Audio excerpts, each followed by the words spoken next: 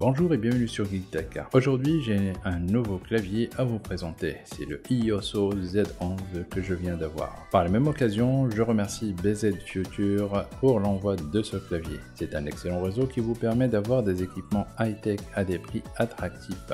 Bien sûr, tous les liens vont être dans la description. Et en parlant de cela, avec BZFUTURE, vous aurez droit à un rabais de 15%. Il suffit de choisir le produit et pendant votre achat, vous ajoutez le code de réduction Geek. Alors, sans plus tarder, commençons par le déballage du produit. Sur la boîte, on constate directement qu'on utilise un commutateur rouge avec la marque E-Yooso et Z11. C'est un clavier mécanique avec sortie USB-C, avec des commutateurs enfichables et remplaçables à chaud. Du coup, dans le paquet, vous obtenez un câble USB-C détachable qui est caoutchouté avec la marque dessus. Nous avons un capuchon de touche orange, une touche d'échappement orange et une touche d'espace. On trouve aussi un extracteur de touches en plastique et un petit manuel d'utilisation. Sans oublier notre clavier avec un coloris noir et gris. Je trouve que les performances vont bien avec le prix, avec son panneau métallique et une conception séparée du port type C qui le laisse beau et solide,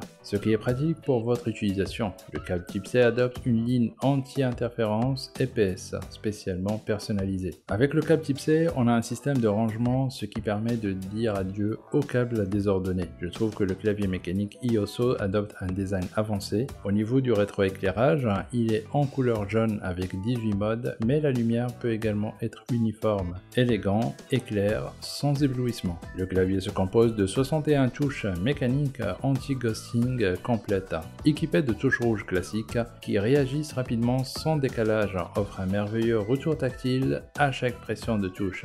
Sans oublier la disposition en escalier qui peut également vous offrir un angle ergonomique pour taper. Bien évidemment, ce clavier est compatible avec le bouton Plug and Play sans aucun logiciel. Vous avez aussi le choix entre les commutateurs rouges ou bleus, à savoir que les commutateurs bleus offrent une réponse plus rapide et plus élastique, avec un son de clic net pour un plaisir de frappe à ressort, et les commutateurs rouges offrent un retour de résistance silencieux, parfait pour la frappe au travail et un endroit calme pour jouer. Je pense avoir tout dit sur ce clavier, je vous laisse avec un test de son pour terminer, et d'ici la prochaine vidéo, n'hésitez pas à vous abonner pour du nouveau contenu. D'ici là, je vous souhaite une excellente journée, portez-vous bien, ciao.